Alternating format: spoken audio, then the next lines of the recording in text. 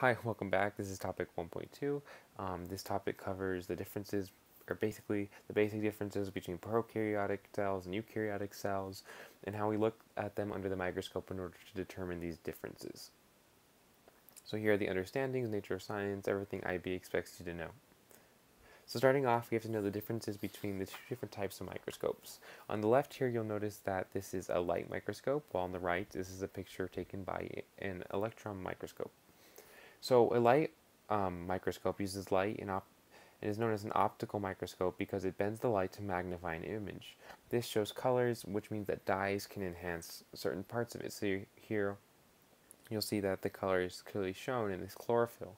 However, on the electron microscope, beams of electrons are used to magnify. These are known as transmission electron microscopes, which use high-resolution cross-sections, or scanning electron microscopes as seen here, which map the surface of 3D objects. They get a much smaller resolution and a much higher magnification, but cannot show the color detail that a light microscope can. So now the general differences between prokaryotic and eukaryotic cells. What you need to know here is, first of all, the DNA in a prokaryotic cell is located in the nucleus. And it's also worth noting that when it's dividing, it condenses into chromosomes. However, in a prokaryotic cell, this DNA is just floating around and not packaged into chromosomes in any way. And then we'll talk about like what each section is called more later. You also notice that the eukaryotic cells have membrane-bound organelles. The only organelle that a prokaryotic cell has is a ribosome, which is not membrane-bound. In terms of reproduction, prokaryotic cells go through a process known as binary fission. And what this does is this cell will just start to divide in order to create two daughter cells. And then this cell, when it divides, it's not necessarily sexual reproduction, but rather it is just mitosis. But they both create identical daughter cells. And then finally, the size, prokaryotic cells are much smaller than eukaryotic cells. So this is an example question. What is an example of binary fission? Well, we have cell division in prokaryotic cells, or prokaryotes, that makes sense. Reproduction of haploid gametes. Haploid is when, just like if you have the number of chromosomes, it's the base number. If you have diploid, it's 2. The production of haploid gametes, that doesn't really make sense here because this is usually when you're talking about eukaryotic cells, and we already know that binary fission is for prokaryotic cells. Separation of chromatids in prokaryotic cells. We already know that binary fission is kind of the division, so we know that it's not going to be C. And then the replication of prokaryotic DNA occurring simultaneously in two directions. That we'll learn later is actually not binary fission, but a process that allows circular DNA to be copied. So the best answer is C, cell division in prokaryotes. So now we're going to talk about prokaryotic components. So now when we look here, you'll see that another picture of a whole prokaryotic cell. On the outside, you'll notice villi, which are just hair-like extensions, which adhere to conjugation adhere to surfaces and assist in conjugation. This long tail-like thing is called a flagella, and what it does is it uses long motor-like proteins in order to move. It's worth noting that locomotion is the process of moving. So then we have a capsule, so that you'll see 3 layers here. This most outer layer is known as the capsule, and what it does is it's a rigid layer of peptidoglycan, which prevents lysis, which is basically bursting of the I'm so sorry, I was reading the cell wall. The cell wall is a rigid layer of peptidoglycan which prevents the bursting of the cell, while that's that yellow part here, while the capsule is the red part, is the polysaccharide layer, which is just basically prevention against disease. So if, say, another bacteria came and tried to invade the cell, this capsule would prevent it and protect it. Finally, this green part is known as the cell membrane, and it's basically a lipid bilayer, which we'll talk about more later, and it's a semi-permeable selective barrier which only allows certain things in and out of the cell. So as we move on here, cytoplasm. Cytoplasm is the liquid inside of the cell, where in prokaryotic cells, actually most metabolism chemical reactions occur. And then we have ribosomes. Now these are smaller, the 70S ribosomes, they are smaller than in eukaryotic cells, but still have the same job of protein synthesis. We have these plasmid, which is a little kind of ring of DNA where there's not the main DNA is located, and it's actually used for transferring to other bacteria. Finally, this large portion is known as the nucleoid, and is where the main DNA for um, prokaryotic cells is located. So now we move on to eukaryotic organelles.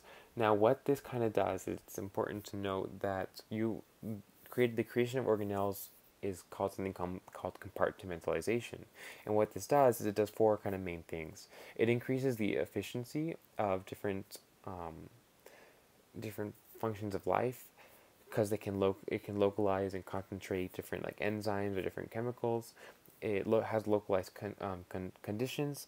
The pH can be controlled and it can vary. So if some chemical reaction needs a pH of 3 while another needs a pH of 7, that can occur. It kind of it can allow for damage isolation, because enzymes are isolated to organelles. So say as digestive enzymes get loose, it'll only be that lysosome that's deteriorated rather than the whole cell. And then finally, the number of organelles and the location can be changed, allowing for like I guess you can say like you build your own eukaryotic cell. So now getting into the specific organelles. First of all, we have the nucleus, which is just where the DNA is located. It's a large sphere-like organelle, and it has both uncoiled DNA, which is called heterochromatin, and coiled DNA, which is called euchromatin. And basically what this does is it just houses this. You'll see that this is kind of broken into components. It has the nucleolus, which makes rRNA, which is ribosomes, and it also has a double membrane with pores, which allows stuff in and out of the cell. Over here we have ribosomes. These ribosomes down here are free ribosomes, while these up here are bound ribosomes, the rough ER. And it's so these are 80S ribosomes. They're slightly larger than in prokaryotic cells, but they do the same function of producing proteins for inside the cell. So this rough ER, which is a combination of ribosomes and the ER, the endoplasmic reticulum, is a folded membrane with ribosomes attached, and what it does is this is specifically for production of proteins outside of the cell. These proteins will be sent to different parts of the cell, the Golgi body and other parts, in order to be packaged and sent out of the cell. Over here we have the smooth ER compared to the rough ER. This is also a folded membrane, and this is for the production of lipids for outside of the cell. This doesn't come up too much, but this is a I cannot even pronounce it, a peroxome. And what it does is it basically breaks down fatty acids and creates hydrogen peroxide to make water. So if we continue, so this is the vesicle. And this is the production, this is the production of a vesicle, which basically is a part of a cell that holds and transports materials from outside of the cell. So you'll notice that this is actually part of the cellular membrane. So this kind of connects and then enters the cell. This is a vacuole, which is also a single membrane and is mostly found in plants because of its ability to store large amounts of water. This is a mitochondria. If you look at it, it'll kind of resemble a prokaryotic cell, but don't be confused because it's just an organelle. However, its resemblance to a prokaryotic cell will lead to the endosymbiotic theory, which we'll discuss later. This is the Golgi body, which is a flattened membrane, and it modifies proteins and packages them to be secreted, so this works in like tandem with the rough endoplasmic reticulum. Finally, we have the cell membrane, which is here, and the fluid mosaic model, which we'll also discuss in detail in later units. There's also the cytoplasm, which we discussed when talking about prokaryotic cells. However, some metabolic pathways occur in eukaryotic, but not as many as in prokaryotic. So we'll discuss the difference between animal cells and plant cells specifically. So animal cells have cilia, which are small hair-like projections used in locomotion. Flagellum, which is also found in a prokaryotic cell, which is used in locomotion as well. These two differences, they have a centriole and a lysosome. These centrioles aid in cell division, by creating microtubules and spindles, which will pull chromosomes apart. And lysosomes they look dark and they have a single membrane, and it contains enzymes to digest. So here is a sample question. An unknown cell is observed under a microscope. A cell wall, ribosomes, and DNA are identified. What can be concluded from these observations? Well, if we know that there's a cell wall, ribosomes, and DNA, it's definitely not going, or I guess there's not too much we can just closely, I was going to say that it cannot be an animal cell, but that's not an answer here. So we'll look at the first thing. It can only be a prokaryotic cell. Well, it can be a prokaryotic cell, so maybe. It can only be a eukaryotic cell. Well, I mean, it can be a plant, so also maybe. It can be both, and it can only be a plant. Well, bacteria have DNA. Bacteria will have a cell wall, so that's not necessarily true. And since these both kind of can occur, these are not the answers, and that leaves you with C. Here's another example. What proteins synthesized by free ribosomes are used? Or where are proteins synthesized by free ribosomes used? Give you a minute there. Okay, so outside of the cell after first secretion. Well, we just said that these occur in the endoplasmic reticulum, the rough ER. So that's not true. Within the nucleus, well, we never really discussed any free ribosomes being used to create proteins for inside the nucleus. Within the lysosome, well, that's not necessarily true because the lysosomes, as we go back here, are used for digestive processes, so you wouldn't want to digest a protein you just made, so that leaves within the cytoplasm. So this is just a picture of an animal cell here. You'll notice the rough ER, the smooth ER, the the nucleus, the mitochondria over here, and just the various organelles. So now moving on to plant cells, they have two main organelles that you have to watch out for. Over here we have chloroplast, which is where photosynthesis occurs, and then we also have a cell wall, which is also found in bacteria. And this basically provides support and prevents a plant cell from bursting. Here you move on to a plant cell, you'll notice the kind of cell wall here, and you also notice this chloroplast as seen here, which is the site of photosynthesis. The exact structure of the chloroplast will need to be known eventually, but for the sake of this unit, you just need to know that it's the site of photosynthesis. So now, what are the functions of a plant cell wall? I'll give you a minute to kind of look it over. So the formations of vesicles to transport large molecules. This is going to be undertaken by the cell membrane, because the cell membrane will have the ability to kind of conform to whatever it's taking in. The prevention of excess water uptake. Now this water uptake and excess, preventing it, is looking pretty well right now, so we'll just say maybe. Communicate with other cells by the means of glycoproteins. Again, this is a function or a feature of the cell membrane, which we'll discuss later. And finally, active transport of ions. This is going to be a cell membrane feature as well. That leaves us with B, prevention of excess water uptake. So now IB requires you to be able to differentiate between a palisade leaf cell as well as a, here seen on the right, and a pancreas cell. So you'll notice that in this cell over here, there's many mitochondria as well as many vesicles.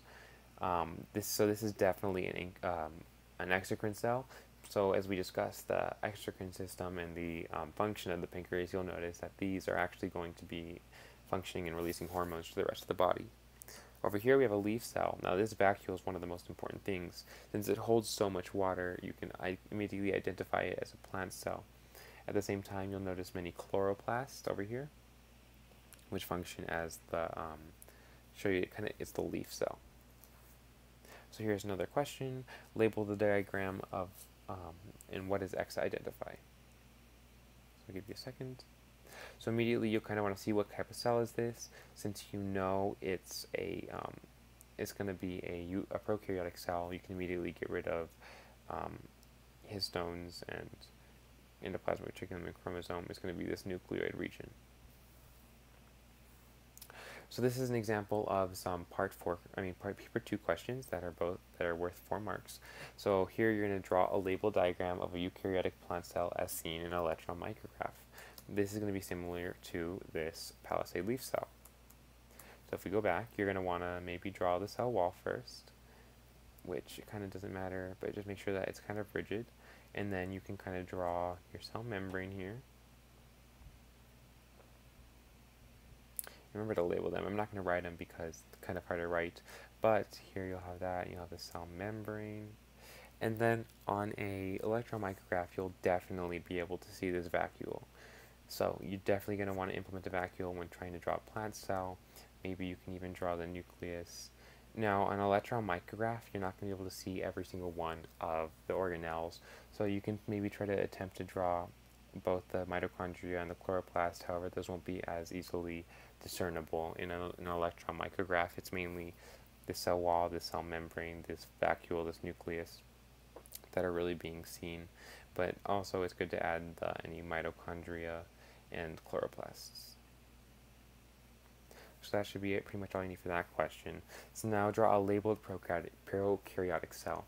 So now while you're not limited to this electron micrograph format, you can really take more free reign and draw it with every organelle that you know. So we'll have this three-layered kind of protection. If I can kind of draw it here. So at the outside we'll have the capsule, and the second layer will have the cell wall, and on the third we'll have the plasma membrane. Projecting we'll have the flagella, and you can also draw, that's kind of bad, probably shouldn't, oh, I don't want to erase it all, but instead of drawing that, maybe draw it more like hair-like extensions in order to draw the pili. And then you also, on the inside, you can draw this nucleoid region where all the DNA is located, maybe a little plasmid, the 70S ribosomes. You can even label the cytoplasm. And that pretty much covers everything you need for a prokaryotic cell.